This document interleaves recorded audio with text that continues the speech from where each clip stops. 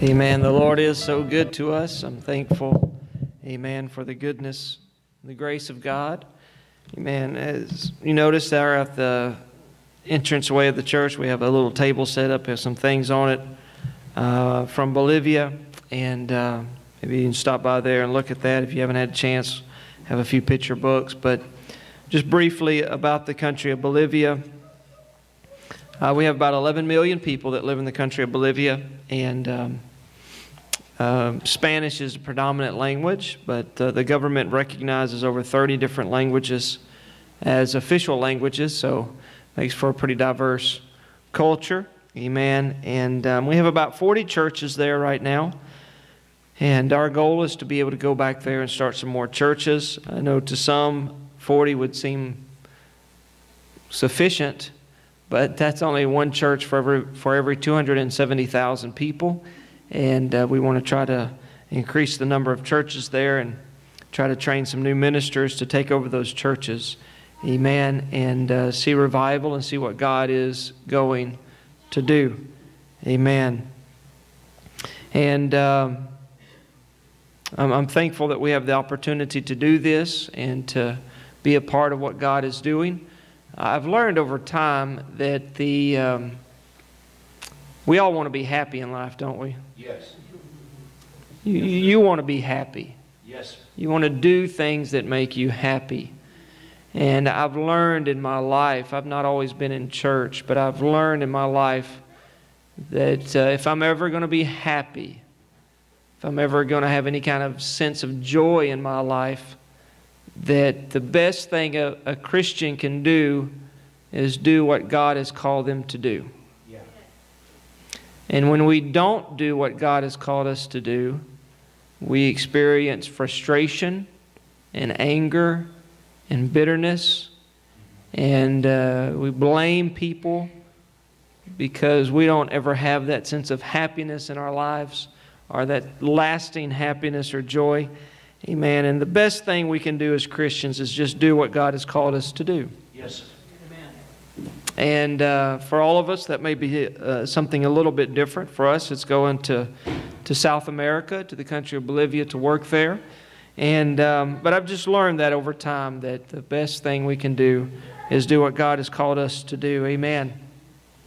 And we are here trying to find partners, sponsors to help us to be able to go back there. And on our table, we have some forms back there, partners in mission forms. If you would like to help us and partner with us to help us be able to go back to Bolivia, it would be very appreciative. We would be very appreciative of that. Amen. Because we can't do what we do without churches like yours, without people like you. And the commission is still the same, and Jesus hasn't changed the commission at all. It is that we are to go out and to preach the gospel and to make disciples. Yes. And we are to go out into all the world. But the reality is that not all of us are going to be able to go. Amen. And so those that do go, we are supposed to help them and in our own personal lives. You know, we help missionaries. We help missionaries that are in Africa, Asia, Europe, even here in North America, because we want to see the gospel spread throughout the whole world. Amen. So if there's something you would like to do and help us out, talk to your pastor about it. And then we have some of these project forms, the green ones. This could be a one-time offering. We're trying to raise funds for various projects. One of those, for example, is for church planting. And those funds help us to be able to buy property, build new buildings. And, you know, on our table out there, we have some pens we're selling, some very nice ink pens. And we're selling those for $40 a piece. And I know to some that's going to sound really expensive, $40 for a pen. And it is expensive. But it's not so much as you're buying the pen as it is you're helping us build churches in Bolivia. We don't keep any of the $40. It doesn't go into our pocket. It all goes to our church planting project. And as I said, those funds help us to be able to build buildings, buy new property for the churches there. And another special thing about the pen, it's made out of a wood called Bolivian rosewood. A very nice pen. So if you'd like to get one of those, and as I said, it's not so much as you're getting the pen as it is you're helping us build new churches. And I would like for you to just consider that and help us out with, or if you want the project funds to go to something else, that's fine too. We have several other projects you could help us out with. Also on our table, we have these cards, has our name and photo on it. And grab some of these. That way you can remember to pray for us and pray for the country of Bolivia.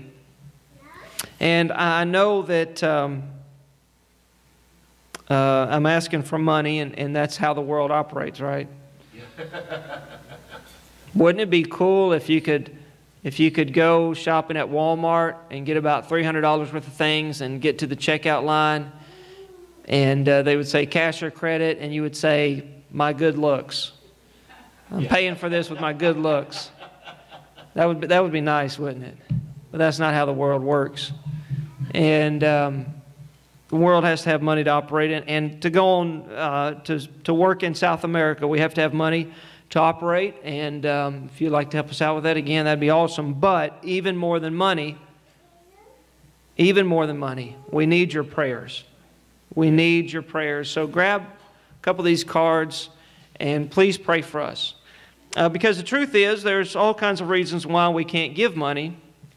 Budget's tight, maybe you didn't work enough, maybe you're looking for a better job. All kinds of things. Unexpected bills pop up. There's all kinds of reasons of why we can't help out financially. However, there's never an excuse good enough not to pray.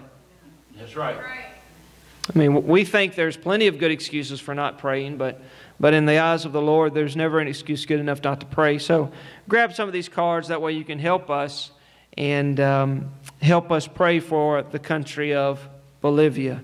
Amen. We do need your prayers. As my wife mentioned, we go through a lot of things, and I think we've made 3 trips there, and every trip, I think one of us has almost died. Amen. And so we need your prayers. Yes. It would be very helpful there. Amen. I do want to take a few moments this morning and try to share something with you from the Word of the Lord. And I know we are kind of on a tight schedule. We have an afternoon service in Flint. And so I just want to jump right into this and share something with you from the Word of the Lord. I enjoyed what your pastor was saying, amen, that we have to learn how to see the Lord as triumphant. Amen. Because there's so many things in life that will just push you down. And life has a way of just grinding you down. Amen. And we have to learn how to see the Lord as being all triumphant. Amen. But just want to teach a little bit this morning, and I'm not going to keep you long. But in John 19, I want to read a few verses here, and just something that's been on my mind this morning as we're trying to get up and get dressed and get ready. And so maybe this will make some kind of sense here. But if you wouldn't mind standing one more time, John 19, and just reading a handful of verses here. John 19 and verse 1, Then Pilate therefore took Jesus and scourged him. And the soldiers plaited a crown of thorns and put it on his head. And they put on him a purple robe and said, Hail, King of the Jews. And they smote him with their hands. Pilate therefore went forth again and saith unto them, Behold, I bring him forth to you, that you may know that I find no fault in him. Then came Jesus forth, wearing the crown of thorns and the purple robe. And Pilate saith unto them, Behold the man. When the chief priests thereof and officers saw him, they cried out, saying, Crucify him, crucify him. Pilate saith unto them, Take ye him, and crucify him, for I find no fault in him. Amen. Again, let's just take a moment and pray. Lord, we thank you for this day. Thank you for your grace and your mercy. And some way and somehow I ask you that you would help me direct my mind, my thoughts, the intentions of my heart. I pray that you would help me and anoint me to minister your word to your people this morning. I pray that your Spirit would capture our attention and that your Spirit would minister freely among us today. And I pray that you would help us as a body of believers to be attentive and to open up our hearts, our minds, our ears, that we may receive the word of the Lord with faith and gladness today, and that you would challenge us and minister unto us and help us today to draw closer unto you. In the name of Jesus Christ. And everyone say, in Jesus' name. In Jesus' name. In Jesus' name. You can be seated. Amen. As has already been mentioned, Easter is coming up next Sunday, and it's a very important time in the life of the Christian, talking about the resurrection, or reminding ourselves of the resurrection of Jesus Christ. But in this setting here, John 19, of course, this is the evening, the night of His crucifixion.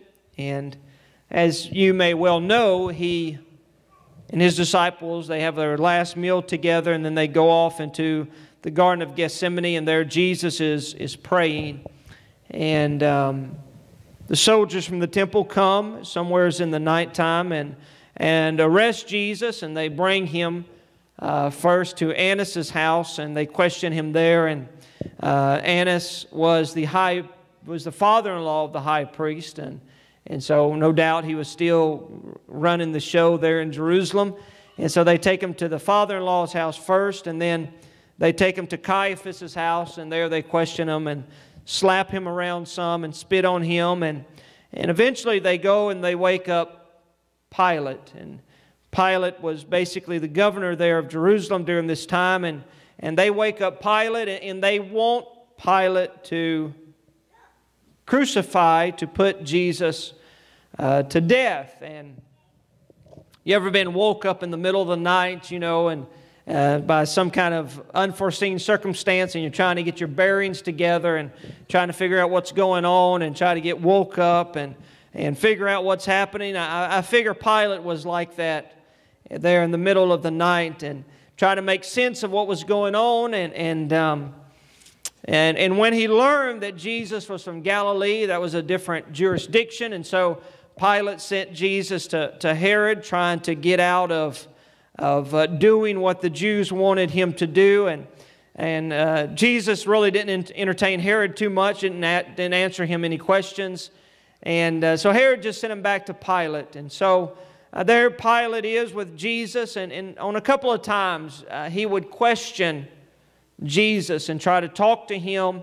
And eventually, somewhere in that course of the night, just taking a few moments and spending that little bit of time with Jesus and trying to talk to Jesus, trying to figure out what was going on, and trying to figure out why the Jews and the lawyers, the Pharisees, hated Him so much and wanted to put Him to death. He's trying to question Jesus and figure out what was going on. And eventually, Pilate brings Jesus out on the platform and announces to them, to that crowd that was screaming, "Crucify Him," was that he said, I find no fault in Him.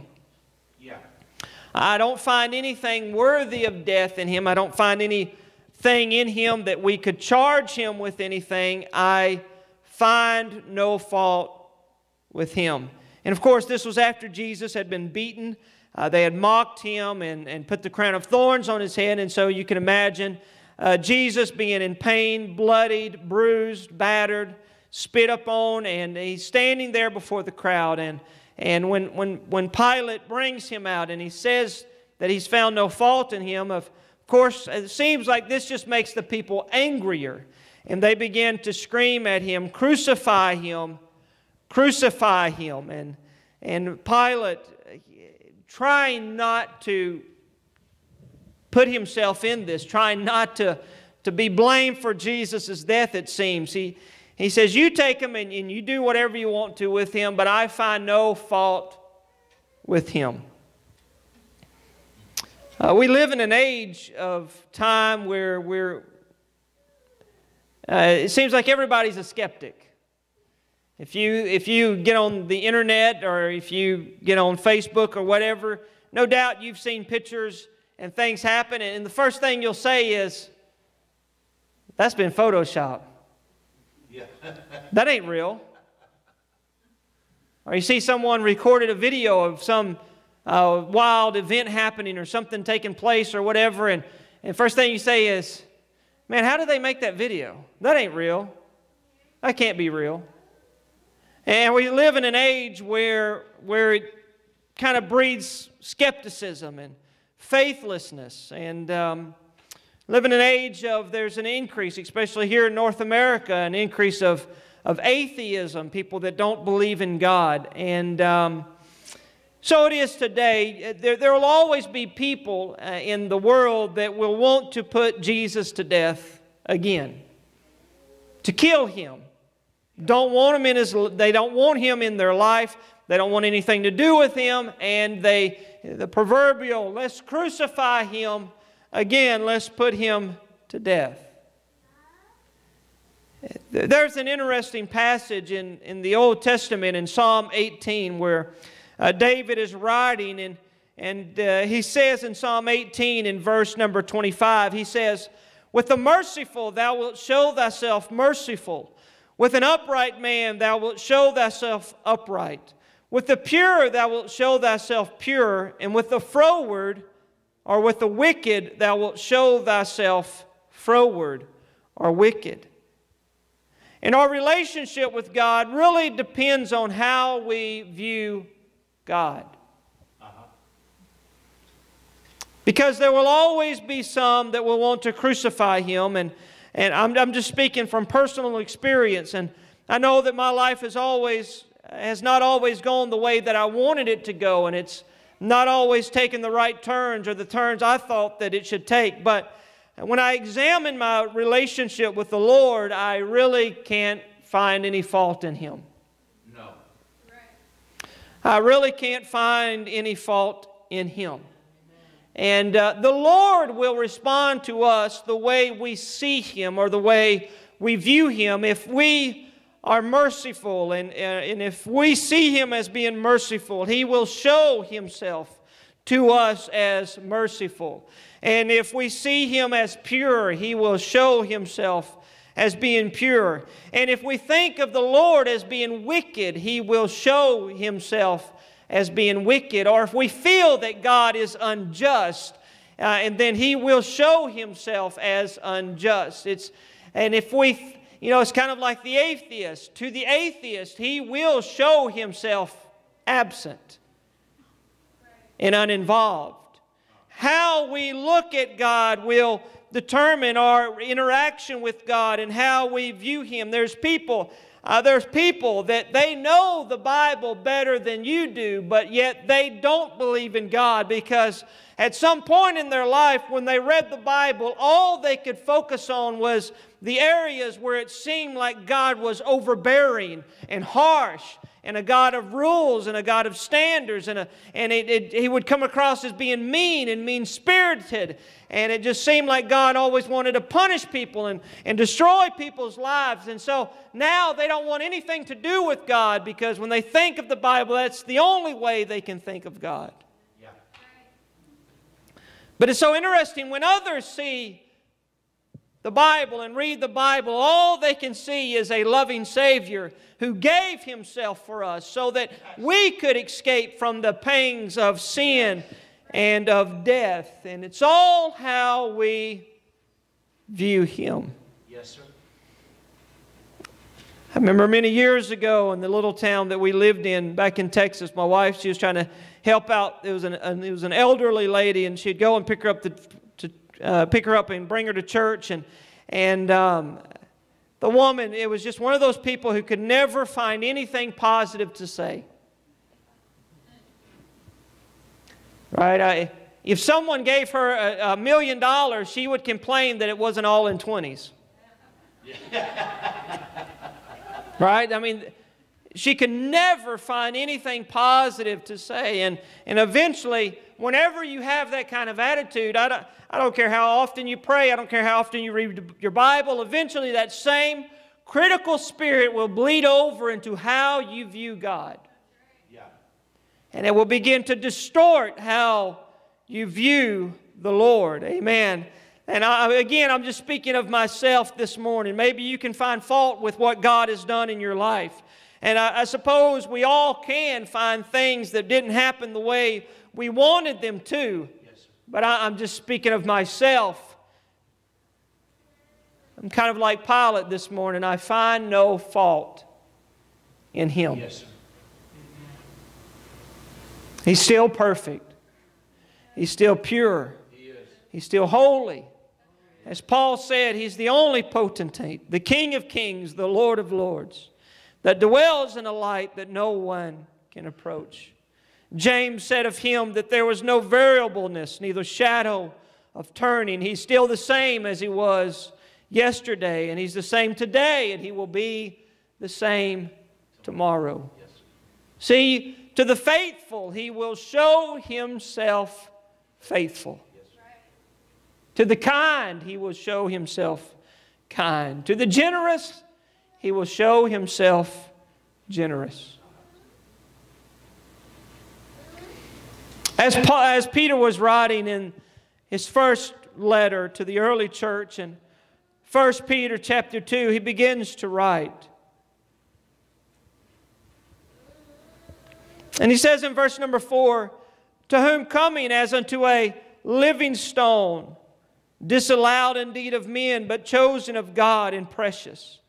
You also as lively stones are built up a spiritual house, as holy and holy priesthood, to offer up spiritual sacrifices acceptable to God by Jesus Christ. Wherefore also it is contained in the Scriptures, behold, I lay in Zion a chief cornerstone, elect, precious. He that believeth on Him shall not be confounded or confused. Unto you therefore which believe, He is precious. But unto them which be disobedient, the stone which the builders disallowed, the same is made the head of the corner. It's interesting that the Apostle Peter, in his 2 letters to the early church, he used the word precious more than any other New Testament writer. Precious. We just used it 3 times in these handful of verses. Another time in the first chapter, he talks about the precious blood of Jesus Christ.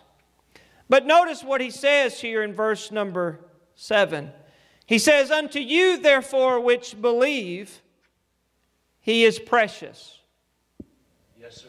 And I'm looking at you this morning, and I assume that you are here because at some level, somewheres in your heart, your mind, at some level you believe. You believe the Bible, you believe in Jesus Christ, you believe in redemption, you believe in the new birth experience. I mean, at some level you are here, right, because you believe. Yeah. You believe. And Peter says, unto you therefore which believe, He is precious. I know I'm probably adding a pause there. Maybe if I could add a comma there. Unto you therefore which believe, He is precious. See, to those that don't believe, He's not precious. To those that are always finding fault with Him, they don't have a problem screaming, crucify Him. But to those that truly believe, He is precious. And so I've come to ask you this morning, and maybe we could do a little bit of self-examination, that if we believe, and I assume that you still believe at some level, that's why you're here this morning, but if we are believers, if we still believe, is He still precious to us? Is He still precious to me? Is He still the most important thing in my life, in your life? Thinking about the life of Moses in Hebrews chapter 11, it says this in Hebrews 11 and 24. By faith Moses, when he was come to years, refused to be called the son of Pharaoh's daughter, choosing rather to suffer affliction with the people of God than to enjoy the pleasures of sin for a season, esteeming the reproach of Christ greater riches than the treasures in Egypt, for he had respect unto the recompense of the reward. And so here we're reading about the life of Moses, and he grew up in a very privileged household, very privileged life. He was a member of a household that was the most powerful and most wealthy at that time in the world, especially in the Middle Eastern part of the world. and he could have grown up to be, no doubt, the Pharaoh over all of Egypt. But when he saw what Egypt had to offer in comparison of what Christ had to offer, he felt that Christ was more precious than all the wealth and all the power and all the prestige and the popularity that Egypt had to offer. And so he chose to leave Egypt behind to get a hold of what Christ had to offer. And I assume that you're here this morning because at some point in time in your life, you started on a journey where Christ was more important. Christ was more important than drugs. He was more important than alcohol. He was more important than prestige. He was more important than so many other things in your life. He was more important than the fact that your family disagreed with the church that you started going to. But He was more precious than all of those things to you at one time. But if we really truly believe still, is He still more precious than all of that? Both Matthew and Mark, as they are talking about Mary, when Mary comes and she breaks open that box of ointment, that alabaster box of perfume, and she anoints it on puts it on Jesus' body, as already been mentioned earlier this morning, to anoint Him for His burial. And both of the writers, both Matthew and Mark, they describe the ointment as precious. Think about it. That little box of perfume, scholars say that it was the price of 1 year's salary. Think about that. Think about working for an entire year, whatever you make at your job, working for an entire year and saving up all of your money just so you can buy a bottle of perfume. I don't know if that's what Mary did. Maybe it was a family heirloom. Maybe it was something her husband had gotten for her. I don't know how she had come in contact with it, but when she came in contact with Jesus, she finally found something that she held that was more precious than the perfume. And she was, at one time, that was the most precious thing in her life. But when Jesus came along, she found something more worthy, more precious than the perfume. And so she chose to break that and shed that upon Him because of what He had done for her.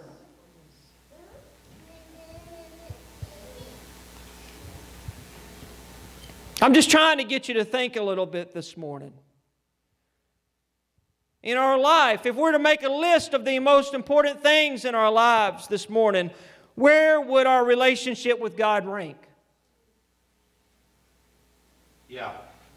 If we say, well, He would be at the number one spot, that would be wonderful if that was true. But I have to ask, and I'm asking myself, I'm asking you this morning, if Jesus really is the most important thing in our lives, do we pray like He's the most important thing in our lives? If we really feel like the Word of the Lord is so important and so precious to us, do we spend time with it as if it is the most important book in our lives? If He really is precious to me and to you, then why does prayer become such a drudgery sometimes? Why is it so difficult to read more than one chapter of the Bible a day?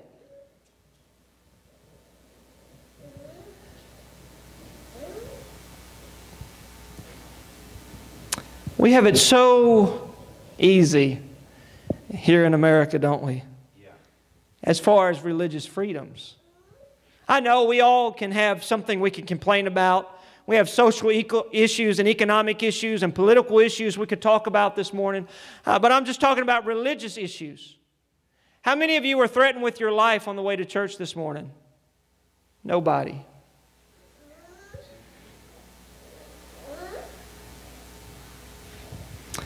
As some of you may know, what's been going on in the Middle East and what they call the extremist Islamic group ISIS is going through, and they are killing Christians and people that don't believe with them. And I remember watching some videos, not videos, but looking at some pictures the other day of seeing where they had crucified and where they would behead the Christians. All because they just believe in this book. Yeah. All because they choose to hold Jesus as precious. And they didn't want to denounce their faith. And I doubt any of us this morning face that kind of oppression or face that kind of threat on the way to church this morning. I remember many years ago there in the country of Bolivia, we were having our general conference. And I wasn't in the country that year, but we had a lot of political riots that broke out, and they blocked off all the major roads. And so a lot of the brethren, as they were traveling, they got stranded because of the barricades, and several of them, many of them had to walk. They had to finish walking to the city where they were having the conference at, and some of those walked for 4 days just to get to the conference. And what was so bad about it was they just showed up enough time to catch the very last service. See, it was actually closer for them to turn around and walk back home. Yeah. But see, to some of them, they felt that Jesus was so precious that they didn't have a problem walking 4 days just to have the chance to be in one service. Huh. And for us, and I'm thankful that I live and that I've grown up in the United States. I'm thankful. Is it perfect? No, it's far from perfect.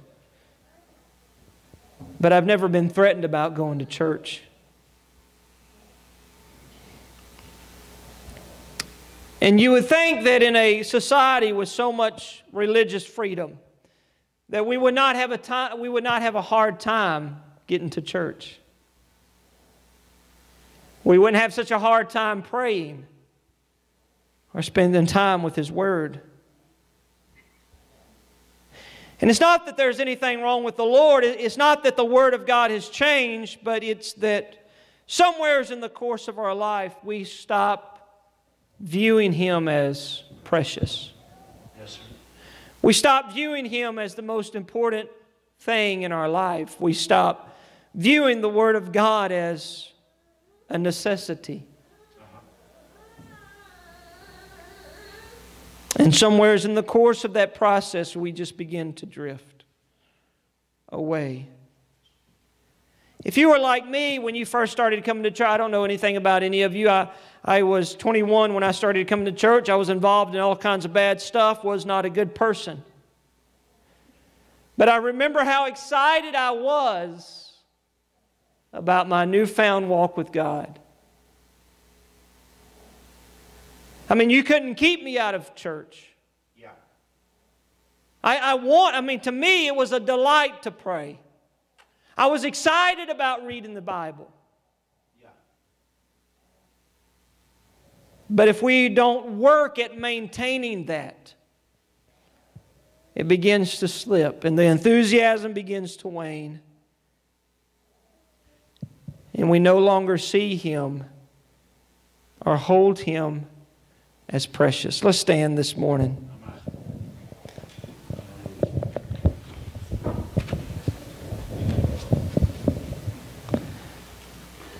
You know, if I thought the Lord was so precious, I would invite other people to church. Yeah.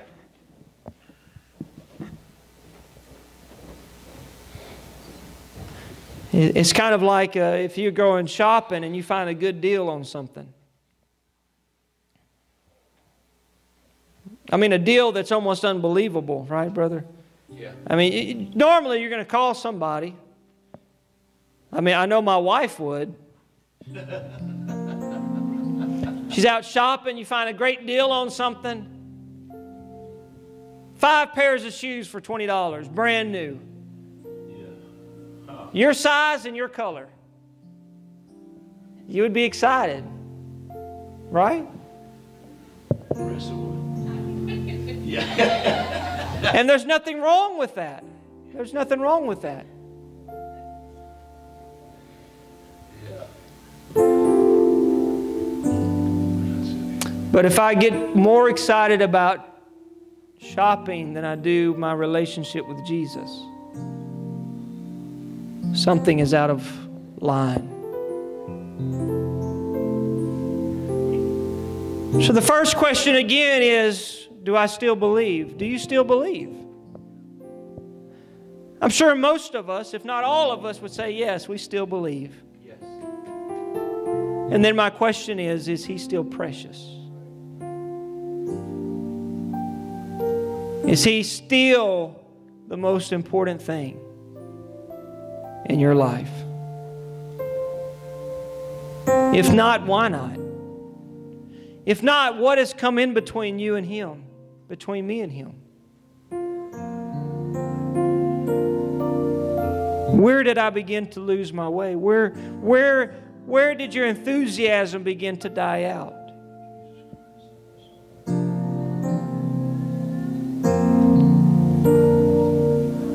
Amen. Could we just take a moment and lift our hands? And I know it's a simple message. I'm not screaming and yelling too much. But if we could just take a moment. We're about to leave. We're about to go and eat and do all kinds of stuff here in just a moment. But could we just take a moment and just examine ourselves, examine the heart, our heart, and is He still precious? Do I still love Him the way I first loved Him? Do I still honor His Word the way I first honored His Word?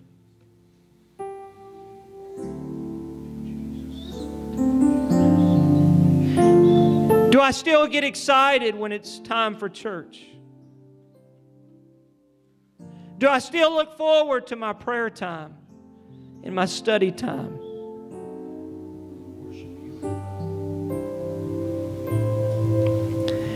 It would definitely be a strange thing for someone to serve a God who they don't find precious or valuable.